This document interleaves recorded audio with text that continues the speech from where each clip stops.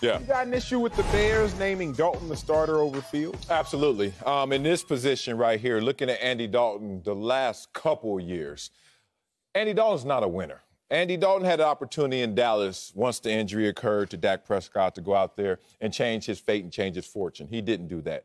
He went 4-5 in those games. Andy Dalton the year before that went 2-11. Andy Dalton, the writing's on the wall in terms of what he can do and how his skills would translate to the greater team success and winning. Now, every player knows that. So then we got to go into a talent conversation. Maybe Andy Dalton was in bad situations, bad predicaments. Let's see him play. Okay, Andy Dalton still got a little zip. Okay. All right, Justin, get in there. And you look at that and you say, oh, my. What are we having a debate over? The skill level, the mobility, the accuracy, the arm talent of Justin Fields in projection will be much greater than what you're ever going to see from Andy Dalton this year. So, Coach, if you want me to trust in you and your word, you want me to trust in this Chicago Bears system, you need to do what's best for all of us. Can you imagine if you're one of the other 51 guys who have to go out there, go to war, go to battle, and he didn't even give you the best ammunition to go to battle?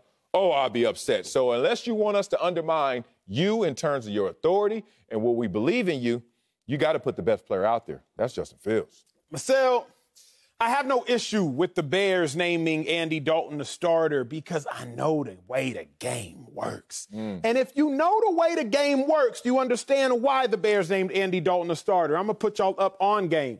Head coach Matt Nagy, general manager of the Bears, Ryan Pace, they said they are going to do what is in the best interest of the organization because they care about the best interest of the organization. But they left out the caveat. They only care about the best interest of the organization as long as they are part of the organization. Bingo. And the best way for them to make sure that they are still head coach and general manager in 2022 next year is by starting Andy Dalton.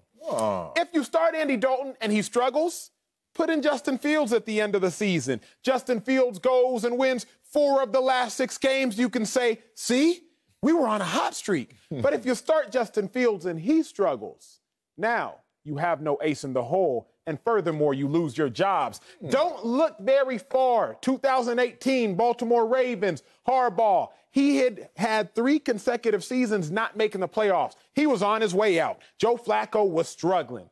But in comes first-round quarterback Lamar Jackson for the last 6 or so games of the season. Lamar takes him on a hot streak. Joe Flacco's, Jim Harbaugh's job is saved, and he hasn't looked back. Please get this, fans, particularly Bears fans, even analysts that are acting like they don't know. The only reason that Andy Dalton is starting is because management, general managers, head coaches are selfish, and they got to do what's in the best interest of them. They want the team to win, but they want the team to win because of them. And if Andy Dalton starts, Nagy and Pace are safe for another year. If Andy Dalton doesn't start, there's a chance they're not safe. Okay, this is the runway argument. I saw Jeff Fisher try to pull this one off with Jared Goff. Job security. All right, I love it. Here's the problem, though. Even in my argument, because I made that case before, what if Justin Fields didn't struggle in the beginning? What if he succeeded from the beginning? And then you only have to go through, let me go in my back pocket and pull Justin Fields out. He right there in your front pocket. Why don't you just play him from week 1? That's the only challenge I have to this situation. They're already on the hot seat. Of course. They know it. And you're going to start off just because you want the theater of saving the day at the end of the season versus we ain't got nothing to say because we've been balling from hello. I asked you, Emmanuel Acho, Mr. Emmy, why won't you start Justin Fields in that situation? Because he can help you from the beginning. I'll say it like this, Sel. I like it, It's though. almost like having insurance. Yeah.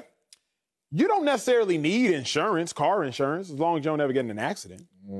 But the second you get in an accident, it behooves you to have insurance. Facts. So, Andy Dalton, you're going out there and you're like, if we get into this accident, it's all good.